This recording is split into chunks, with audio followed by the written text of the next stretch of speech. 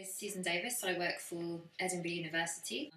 I suppose I'm quite unusual in this network in that I spent 12 years in consultancy and banking. I did 7 years in risk management in finance before moving into doing a master's in environmental change and management. And then I've moved more into the forestry sector, but really looking at risk and focusing on the kind of information that other organisations such as insurance companies and banks and forest carbon standards need on risk. So for me, the risk facility would be fantastic if it could provide better data.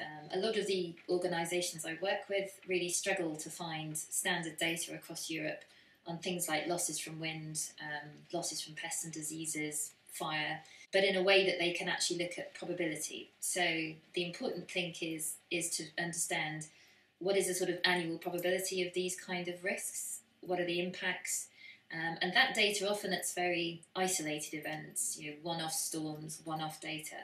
But to get long-term trends, harmonised standard data across Europe on those sorts of risks would be really useful for the audience that I work with.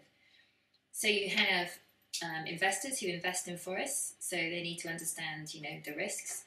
Insurers who insure forests, and at the moment we have insurance in many countries for wind and fire, but not for pests and diseases, or drought, for example.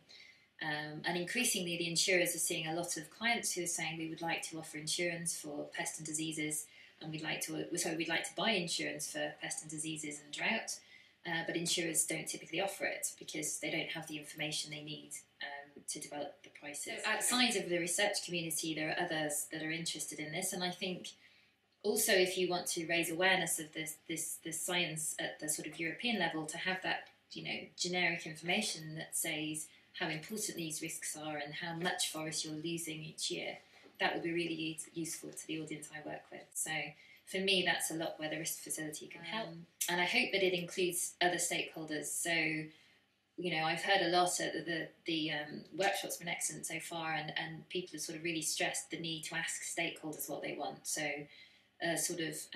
not just this is the research we do, who else can use it, but actually talk to the other people who might be interested. So not just the forest managers, but as I say, insurers, investors, and the carbon standards. This is a new area in Europe.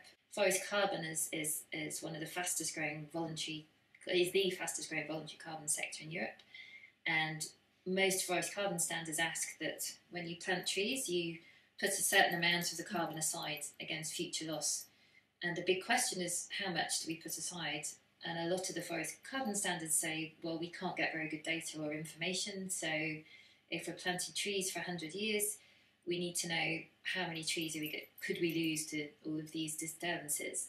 And it's very difficult to get that information now, let alone for the next 100 years, especially with climate change. So I think there's a lot of information needed, but just don't forget the other stakeholders. I think I was pleased that other stakeholders were mentioned. So I was pleased when I first heard about it. I was concerned that it would just be researchers exchanging information. A lot of the discussion we've had is about raising awareness outside of the sector and raising awareness about risk.